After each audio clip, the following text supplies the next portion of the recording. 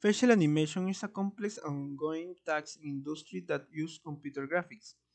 This requires a large investment of time and money to build audiovisual pieces that are credible and attractive to the target audience.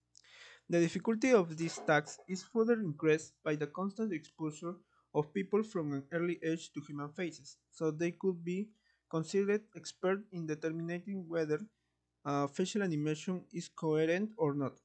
For that reason, it's very easy for human beings to feel uncomfortable when perceive an animation that presents anatomical inconsistencies, since it can generate displeasure or distraction, even causing them to misinterpret the message that was intended to be transmitted. One of the most outstanding examples of the implementation of technology is the Dali Museum in St. Petersburg, Florida, with its Dali's Life exhibit, which used machine learning to construct more than 45 minutes of video of the famous painter Salvador Dali, so that visitors can interact and enrich their on-site experience.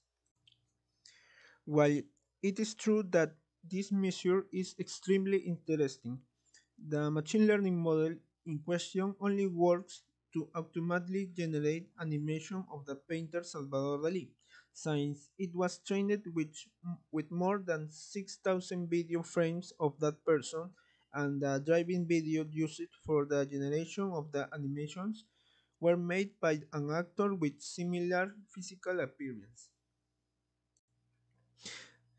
Therefore, it's more complicated to build a model that is capable of automatically generating animation of people who are physically different from the people in the video drivers and of whom there is no record of the training stage. Although it is true that currently there are models capable of generate facial animation automatically using only a target image that differs from those used in the training stage. They share the two same problem. The animation they generate are of very low resolution and they require a large amount of training data to generate good results. For the case of deep learning models focused on the task of animation museum painting, it would be inefficient to use those that require a large amount of data in the training stage, since in general there is little graphical information about the historical characters. Automatic animation is an area of research in constant development, since the video generated by these models are becoming more and more perfect, even becoming almost impossible for the human being to distinguish the synthesized video from the real ones. The usefulness of these models is to be able to generate videos automatically, dispensing to the to a lesser or greater extent with human intervention, which considerably reduce the time and cost of generating animation. Research papers dealing with the automatic animation problem can be grouped according to the type of data that they use.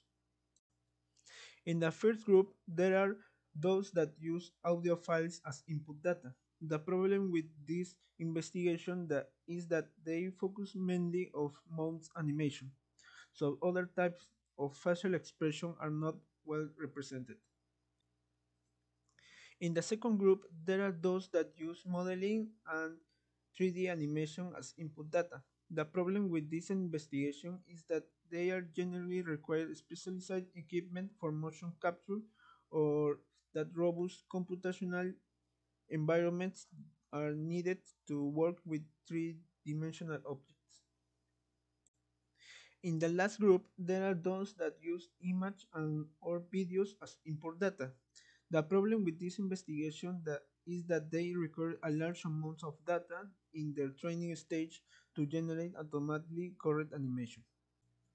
Therefore, our motivation is to propose a modification to the attitude of a stage of art deep learning model that additionally takes advantage of the benefit of employing a model focused on the video quality improvement. Before selecting an image animation model as basic, we performed an exhaustive analysis of state-of-art models focused on this task.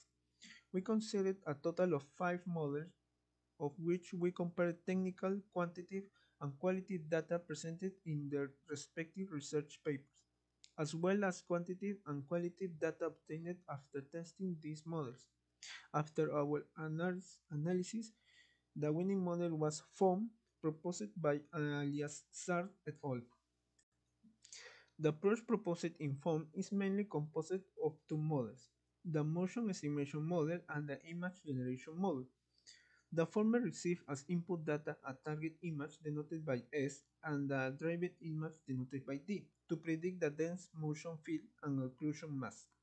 The image generation module is in charge to deform the target image based on the dense motion field and the recovering the deformation artifacts. The problem with foam is that the K-point detection model based in UNet architecture requires a lot of training data to generate good results. We propose instead to use the UNet 3 Plus architecture for the K-point detection model, since this architecture combines the multi-scale feature through redesign of the skip connection and uses large-scale deep supervision, which provides fewer parameters but in return produces a more accurate segmentation map with respect to the position and the limit of the feature. Image animation models are often trained on low resolution images, as increasing the resolution of the input image does not significantly improve the quality of the animation and in some cases affects the tracking of the eyes and the mouth, resulting in poor quality animation with strange artifacts since the detection of key points is complicated. To deal with the low resolution of the video generated by the animation model, we propose to complement it with a video super resolution model. To further support this research, we proceeded with a research, collection, analysis, and comparison of the science articles presenting content related to the super resolution of videos. After selection of the total of 15 bit models, the metrics that we are using of their respective comparison were defined.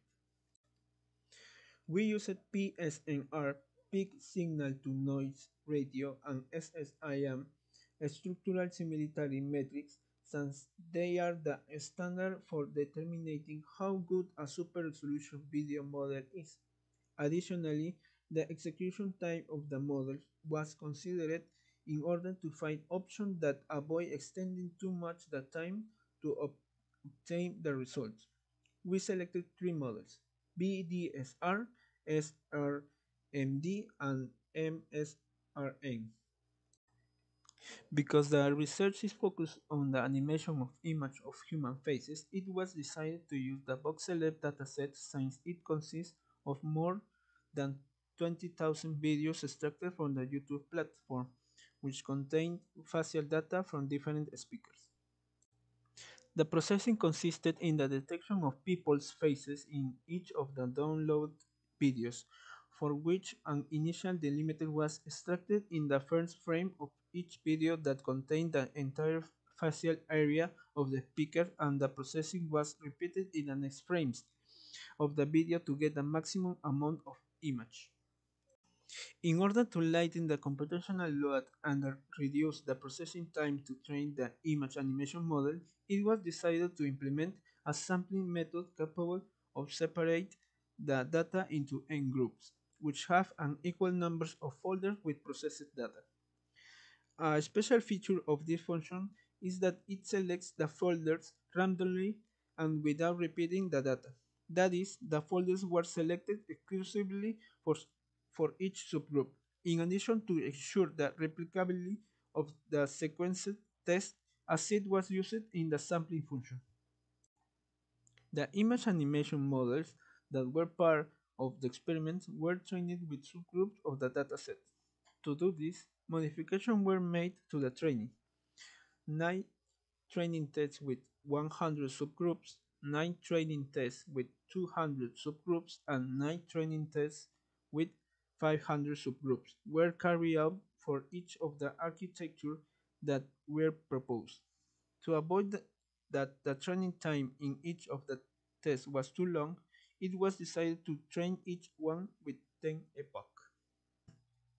To evaluate the performance of the models, we use 5 metrics: perceptual loss, average K-point distance, average Euclidean distance, peak signal to noise ratio, and structural similarity.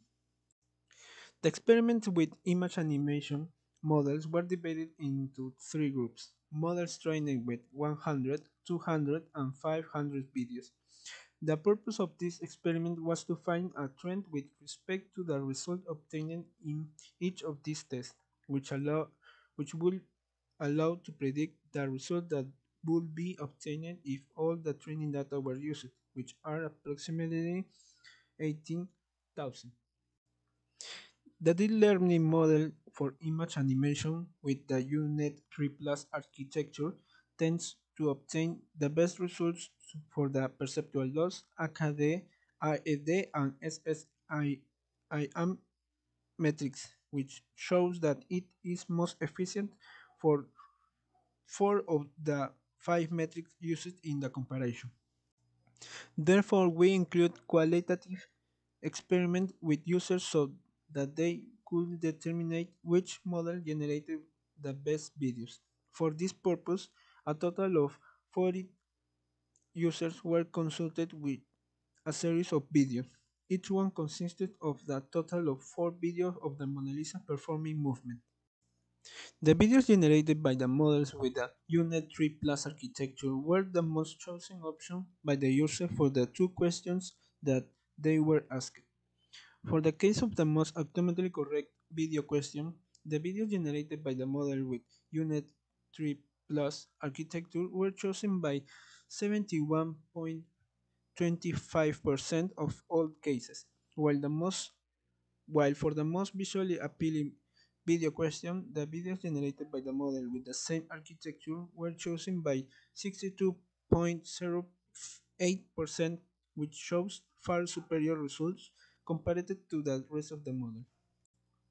We present a novel approach to K-point based image animation using UNet 3 Plus architecture.